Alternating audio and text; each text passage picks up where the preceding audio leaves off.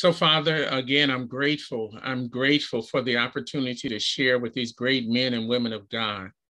I really am, Lord, and I know that you do all things well. Thank you for reminding me how to lay things out today and get it done and say it properly in Jesus' name. Amen. And thank the Lord. Thank the Lord. Listen, I'm going to just jump right into it. I'm going to share some information of what is happening and the next steps that the enemy has already taken. People think, listen, people think that we have a lull right now, that the people who are not in power, they're thinking they have won because those in power are backing off. Restrictions are being moved. People are going back to freedom. But no, you're not going back to business as usual.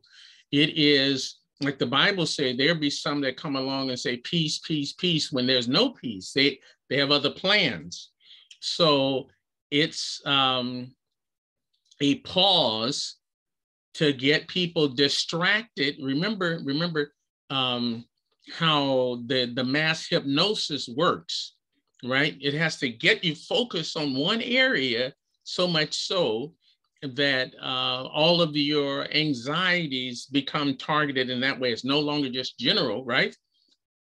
So now, having moved from a health crisis to now, watch this, to a war crisis, a war focus. And we have to be there to pray for people and stuff like that. We're going to pray for them again today. But remember, we sit in heavenly places and we know all things work together for our good, right? No matter whatever the focus is.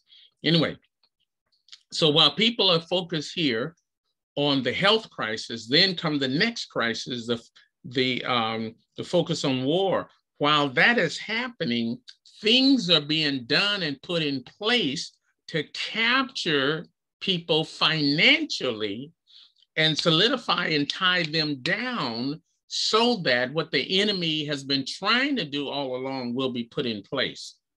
So we're not ignorant of the devil's devices. And we know that those individuals who are behind pushing everyone in a certain direction of control and manipulation, we know that is not God. We know that's not God. When Jesus returns, the Bible says there will be people from every nation, from every tribe, and all that kind of thing. God is not into destroying all of the nations and making them into one bundle, right? No, there was a period of time when God said, whoa, it's not good for all of them to be like that. Let's divide the languages, let them go out, let the kingdom be the umbrella.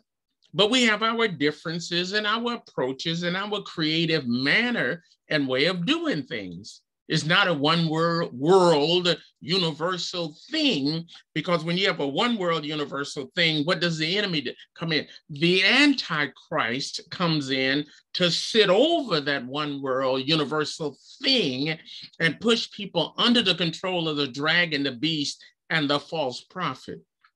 So that's what the enemy is planning.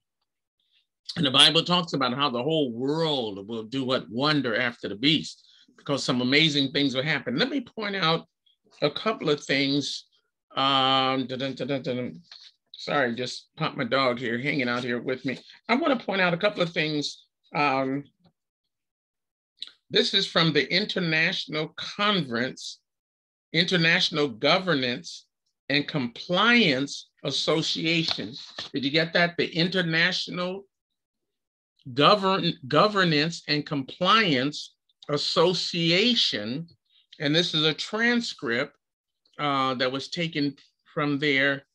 My printer marked off the date of it, but just recently, you can go Google this. Remember, anything I share with you, you should be able to look it up and connect the dots yourself, okay? But this is from the International. You see it, the title? Is it showing up? No. Right here in the corner is the organization, the international organization, yes. Okay. And then at the bottom here it begins a discussion, okay? And what I want you to see, it talks about ESG. Do you see where I underlined it there? Yes, ESG, environmental, you see that? Sustainability, social, or governance. So now, there's an ESG score that is already at work, being put into motion, and it deals with the environment. Remember, climate change.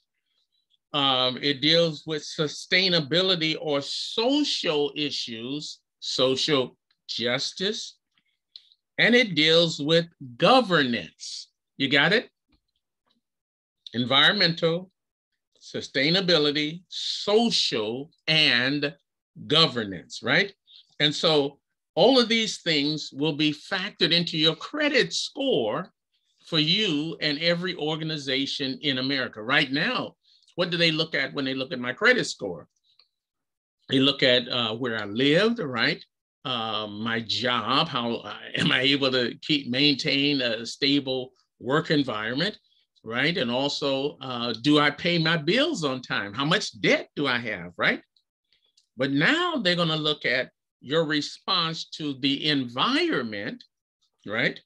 Your response to sustainability or your social issues, and also governance. Also, governance is how you are cooperating with those who will move you around.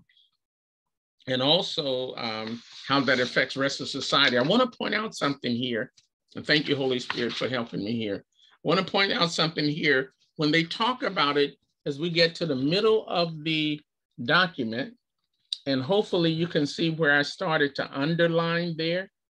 Do you see that? What I started to underline, what is ESG? What does it entail? How did it come to the attention of today's business room? Watch this. So, let's see. They've been really doing this for a really long time, 15 years plus, right? They've been looking for a way to hold companies accountable. You say, hey, Pastor, that's not a problem. We ought to hold companies accountable. Yes, yes. But they're also going to add on holding you accountable. See, who sets the standard for what is right and what is wrong? Think about it. Who puts the information in the books that we teach the children? Did you think about that? Recently, somebody was arguing, man, we got to put in the books to teach the children how bad white people are, and white people are the only ones going around messing things up. Well, have you read about and studied what happened? I believe it was, what was the year? I don't want to misquote the year, but look early on in history of American development when there was a move to send Americans back to Africa, you know, some of the slaves and stuff, send them back to Africa. They went back to what we know as Liberia, right? There was a return to Africa movement, and they went back there. I forget how many thousands of them went back.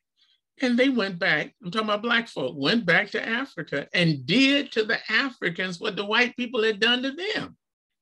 See, when evil is in your heart, when the principles in your heart are not true to the word of God, you would do anything to anybody and act out in the way the devil normally does. Are you following that? Come on, put a 2 in the chat if you saw. And 200,000 people were killed through that revolutionary process in Liberia. In Liberia. We didn't put that in the history book. See, we want to put in the history books the bad thing the white man has done, and done some bad things. I told you about Custer.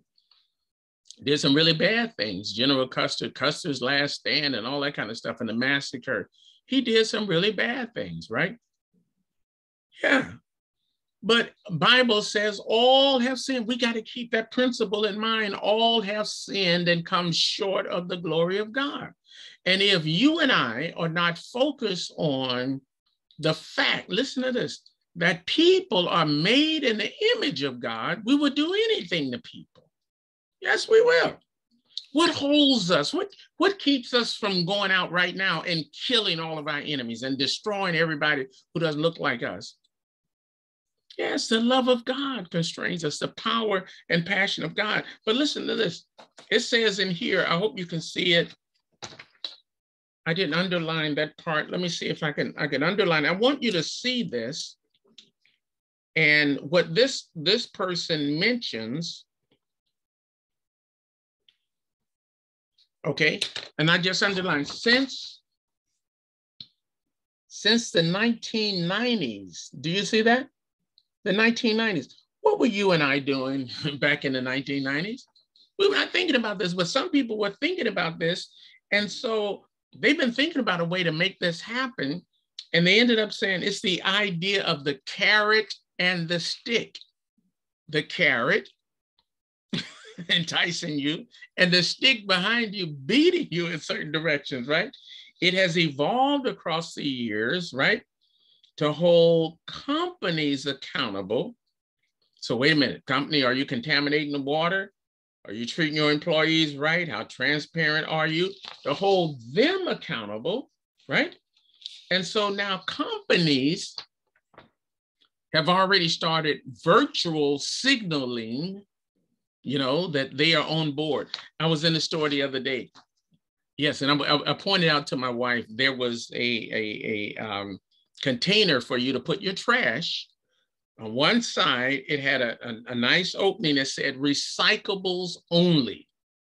And on the other side, it had a nice opening that says trash. So you go to this container, you can put your recyclables on this side, your bottles and stuff like that. And on the other side, you can put your trash and your garbage. Guess what? If you took the top off, it was the same container. Yes, it was the same container. Yes, somebody's saying they had a couple of classes on ESG. This thing is rolling out. And so to affect companies pretty soon will be applied to who else and what else? Applied to churches, right? Applied to individuals, right? Applied to people who are deniers of the ability for others to control, okay? And so they talked about how the major regulators are coming along. When ESG is fully implemented among our people, when ESG is fully implemented among our people, do you know you won't have access to capital right now? Oh, let me give you an example. How does it work? Russia now is invading Ukraine, right? Remember, they made a series of steps, and then they came to a place that said, Visa cut Russia off. We're not going to process any credit payments for you, cutting off capital, okay? Right now, do you notice? Yes, somebody said you wouldn't own nothing and be happy. That's what they're saying. They're programming people to go that way, right? Those are the kind of things being set up now. And there is a movement to get there faster. Why? Because you can see that most people have already drank the Kool-Aid and they're willing to do whatever they need to do to get by. Right now, where I live, they've lifted the mask mandate for indoor areas, right? You don't have to wear the mask indoors and stuff like that. And really, you didn't have to wear it anyway indoors, but you know, they had, you know, there were exceptions and all that kind of stuff. But anyway, we went in the store, no sign outside that you needed the mask. 80%, maybe 70 to 80% of the people who went in with masks on, even though they were no longer required. They had been brainwashed to the point, oh, I got to put this on. Oh, and to the point that they're thinking the mask is going to protect them, all that kind of stuff going on. Wow. So they know, hey, if people have accepted it to that level, we can go ahead and move to the next thing already and get to the point where people will accept that, hey, you bet not do certain things. You better not do certain things. No, you better not do certain things. You better not go to certain churches. You better not say certain things, or your visa will be canceled. Your money will be canceled. This, that, and the other will be canceled. You can't get a loan, can't get another car and all of that, right? So these things are happening, right? Already being set up and put in place. And what they're talking about here, yes, you can read the article. It's 9 or 10 pages here at ESG. Read the articles yourself and begin to study and know what's coming down the line. Why am I telling you this? Please hear me. I am not telling you this for you and I to be afraid. No, no, no. I'm telling you and I this, myself, I'm saying, I want us to know so we can know, we can see the end approaching, right? So we can make sure we're not playing games, we're getting close to God because we see the end approaching. The next thing on the list, while people are watching and focus on war, they're also moving forward with the national passports that will be connected to the shots that you have received, all right? Yes, that thing is still being put. See, people think it's quiet. No, the goal of the enemy is to control, to manipulate, to direct, to push people in a certain way. You read the book of Daniel. There was a situation that happened in the book of Daniel where the king had some people advise him, right, to have everybody bow down when this horn is blown and when the music starts. We got everybody bow down and worship this idol. Man, what was the point? You didn't have to believe it. You can just go through the motions. It didn't matter. You can bow down and say, well, I'm really bowing down to God and God knows my heart and all that. They didn't care. Just you do what we tell you to do. You bow down to the idol when the music played, right? And you remember when the music played, there were some guys that were like, no, we're not bowing down. They said, oh, you're going to bow down or we're going to take your life. We're going to throw you in the fiery furnace. You remember that story? Yes. Well, that is happening today. The fiery furnace now is the threat of your job, right? The threat of your retirement money, the threat of all those kind of things if you don't cooperate with where things are going. That's why you and I got to pray. We're near the end. We're near the end. I'm not here predicting dates and everything like that. No, God in his mercy may give us more time to win more people, but you and I better be ready today. Amen. Today. Here's the thing I want to say, and then I want to pray. I was asking God, what do I do, God? Because if I continue to show people what's going on, I've had some people tell me, Pastor, I don't like to listen to you, man, because you're always bringing bad news. You're always talking about the bad stuff that's coming, you never talk about the good stuff. But I'm bringing you current events. Yeah, but it's always bad. It's this, that, and the other. What are we going to do about it? The devil's been working on this so long. Yeah, he has been. Well before the 90s, right? Satan has been working on totally controlling human beings for at least 6,000 years of human history that we are aware of, based on a biblical record, at least that. So how do you outsmart somebody who's been around for that long? Well, if you get connected up with somebody who's been around even longer and is more powerful, you can outsmart the enemy in his moves today. We can bind the enemy in the name of Jesus. We can make sure we're so locked into God that it doesn't matter what the devil is doing. He won't be able to steal your joy, right? He may be able to destroy your body, but never your soul. Amen? Yes, that's what the Bible's very clear about that. And that's where we have to get, amen? Where we're locked in with God no matter what is going on. We're locked in because God has been around longer.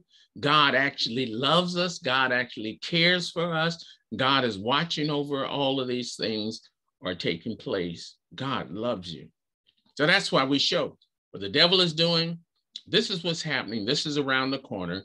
This is on the way. This is actually an ESG is actually in action.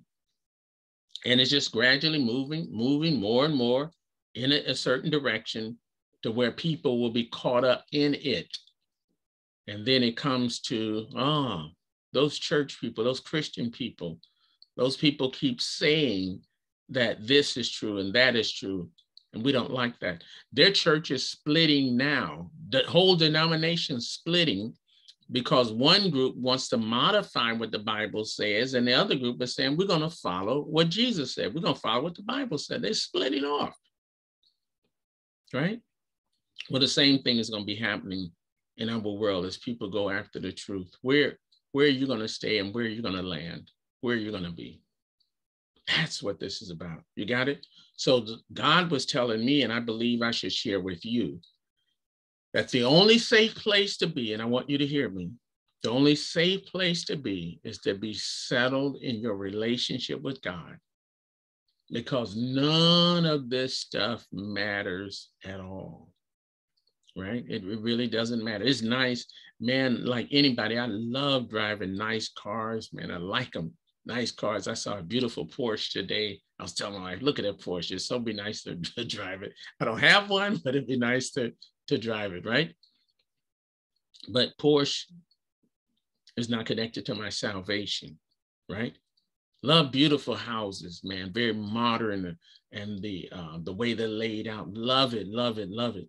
Would like to have a palatial home overlooking the ocean and the mountains and all that kind of thing, and be able to get up and say hallelujah, and the curtains open up, the panoramic view before me like that, right? Would love that. Don't have it. But if I had it, it would not be connected to my salvation, right? Money is good. Don't like being broke. Don't like being busted and disgusted. Money is good. The Bible talks about how wealthy Abraham was, how wealthy, the father of our faith was, right?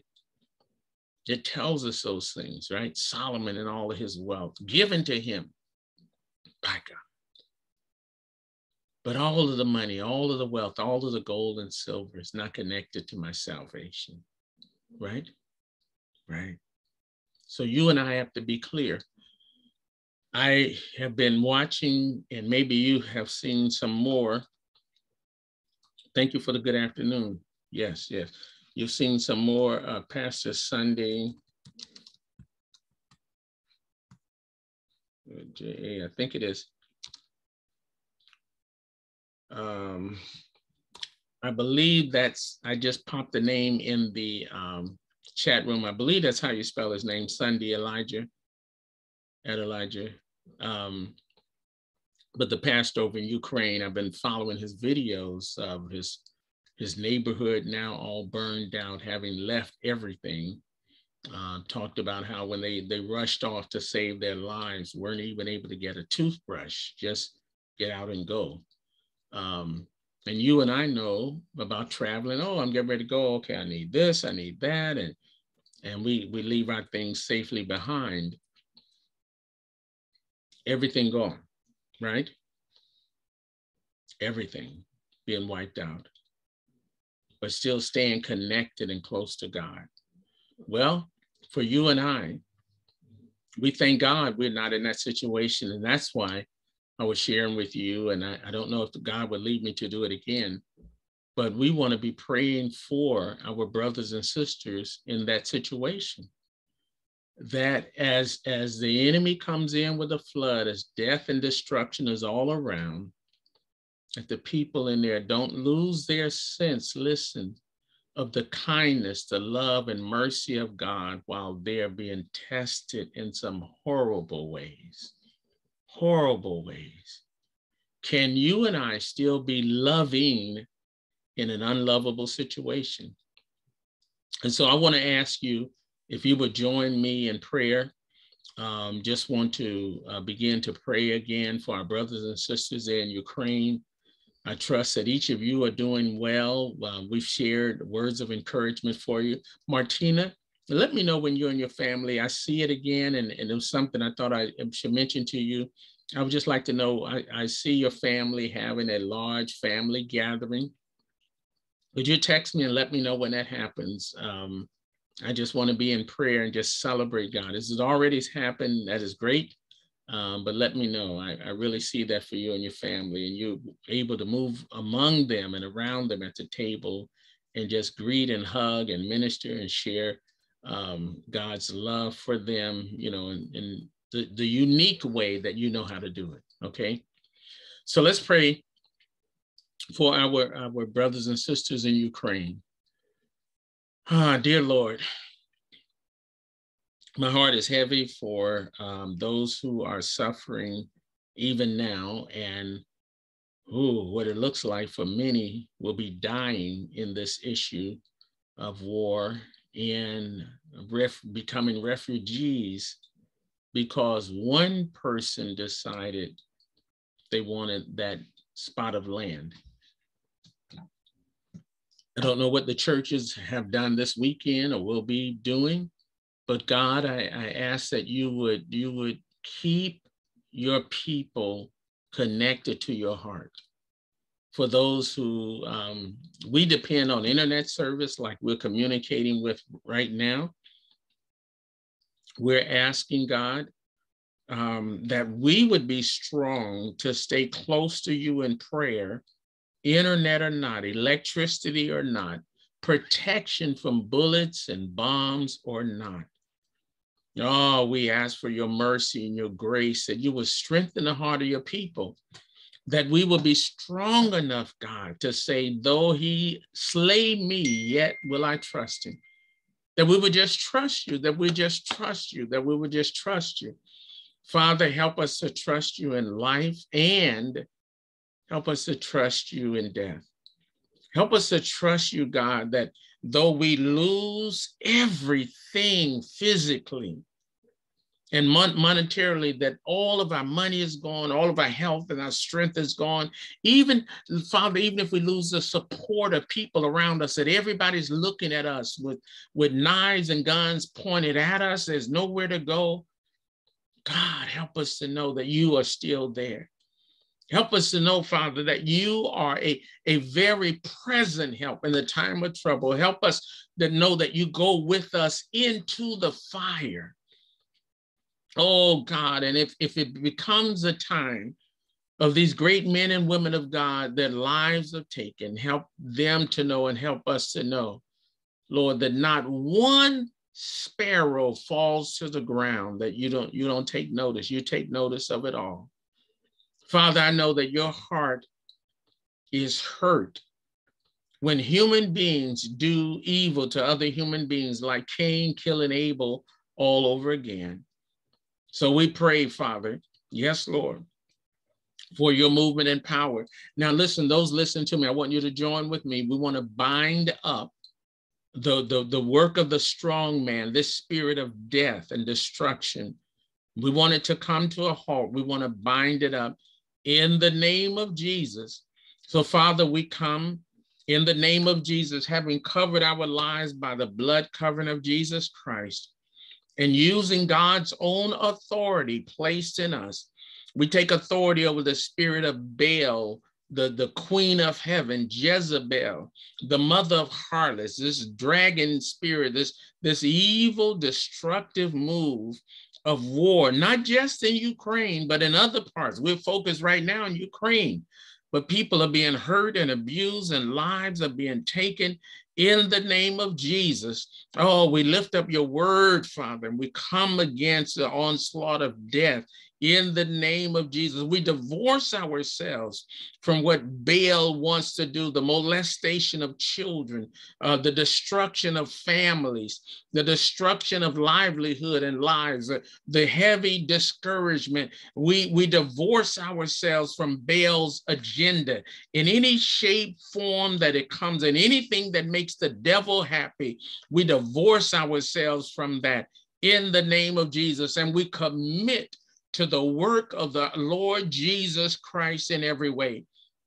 Father, we thank you that your angels that excel in strength are with our brothers and sisters there in Ukraine. And we thank you that they have a sense of knowing that somebody's praying with them and walking through there. Yes, Lord. I thank you that when Stephen was being stoned in the New Testament, the Bible says Stephen was able to look up and see that Jesus was standing up and watching what he was going through. And I pray, Lord, that your men and women of God, whatever they're going through, know, Jesus, that you are proud. Know, Jesus, that you got a home for them. Know, Jesus, that eternity is going to certainly make up the difference. Oh, we pray that their faith will not fail, and we pray that our faith would not fail. We come against those who are standing in the way of evangelism right now. And we thank you for a great revival, a great harvest coming. Yes, Lord, a return to the people of God. Those things that the devil has stolen must be returned 7 times more. And we thank you for that return coming in the direction of the people of God. In Jesus' mighty name we pray. Amen. Thank you, Lord. Hallelujah. Amen, amen, amen. Amen. You got it? You got it? So we're going to continue. Listen, we're going to continue. As somebody shared, they've studied ESG. It's in the banks. Soon it'll be connected to the credit and to the national passports that will be changing based on other requirements for control. But you and I will be continuing to lift up Jesus, because what will it profit a man if he should gain the whole world and lose his own soul? No, we're going to win people for Christ. We're going to love them to life. Let me say this real quick before I go. Got to say this. Somebody was sharing with me a commentator on TV on one of the talk shows. She fell on her face, right? And they said it was on live TV. I haven't seen it. I saw a still picture. I haven't seen the video, but I've seen the caption where it took place.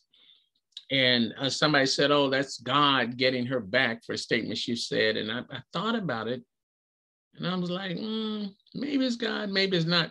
My sense, listen to this, is that it's not God, because God draws us with loving kindness. See, every time I said something bad about God, he didn't slam my face to the ground. No, God draws us with loving kindness. That was probably the devil, because when we side up with evil against God, we open the door for the enemy to come in, and then the enemy will come in and push people down, do all those kind of things. God wants to bless her. And I pray that the people of the church, when they see her, when they make comments about her, will talk about the mercy and the grace of God and not be used by the enemy to slam people. No, I'm believing God for his mercy to touch the generals in high places who have orders to kill and murder hundreds of thousands of people. I'm believing God to touch their hearts and turn it around. I'm believing God to move and allow his angels to move and demonstrate the power of God like never before, the mercy and the grace of God. And I'm asking that you join me in that. Before we get off, I want to thank you for praying for me. I've been able to make some progress spiritually. I still have to get the venue for our meeting, for the gathering of men. I thank God that he's put together, the team is coming together. We got Dr. Razim helping us, and we'll be meeting soon to get the media part going. I have the musician and the worship minister in place. I need the venue and some other pastors to help me. So please pray for that. Thank you so much. Your prayers have been making it happen, and progress is being made. Listen, I love you to life. I look forward to a time when we can get together and share more personally.